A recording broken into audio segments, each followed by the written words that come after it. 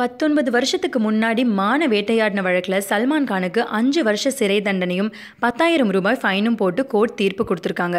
சல்மான் கான் 1998 அவரோட ஹம் சாத் சாத் ஹே பட ஷூட்டிங்காக ஜோத்பூர் போயிருந்தப்போ அங்கே இவர் அக்டோபர் 1ஆம் தேதி 2 மான்களை வேட்டையாடினார்னு சொல்லி wild life protection act section 51 section 149 கீழே அவர் மேலே கேஸ் ஃபைல் பண்ணியிருந்தாங்க.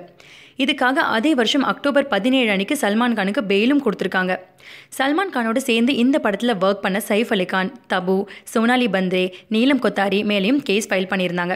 ஆனால் இப்போது ஜட்ஜ்மெண்ட்டில் சல்மான் கானை தவிர மற்ற எல்லாரையும் விடுவிச்சு கோர்ட் சல்மான் கானுக்கு 5 வருஷ சிறை தண்டனையும் 10,000 ரூபாய் ஃபைலும் போட்டிருக்காங்க. இப்போ இந்த கன்விக்ஷனை எதிர்த்து சல்மான் கான் ராஜஸ்தான் ஹைகோர்ட்டில் அப்பீல் பண்ணலான்னு இருக்காங்களாம். பட் அதுக்கு முன்னாடி இப்போ சல்மான் கானை அரெஸ்ட் பண்ணுறதுக்கான வாரண்ட் ப்ராசஸ் போய்கிட்டு இருக்கான்.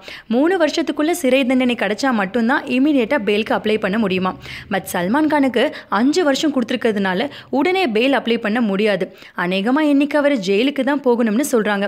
ஆல்ரெடி சல்மான் கான் மேலே 2 மாதங்களை கொண்ட கேஸ் இதுக்கு முன்னாடியே நடந்துட்டுருக்கு.